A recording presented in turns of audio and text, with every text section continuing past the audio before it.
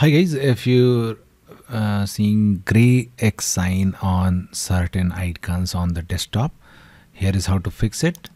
The very first fix is just right click anywhere on an empty space on Windows 11 desktop and choose refresh, and this X sign will be gone.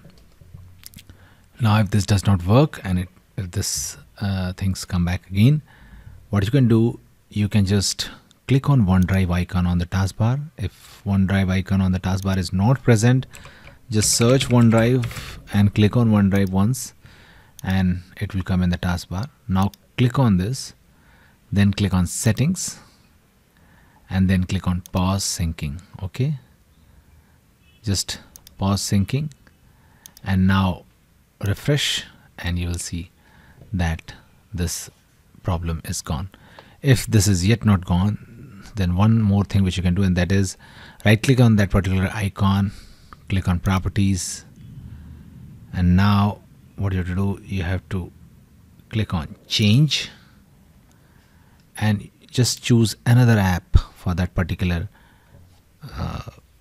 icon and your problem will be fixed.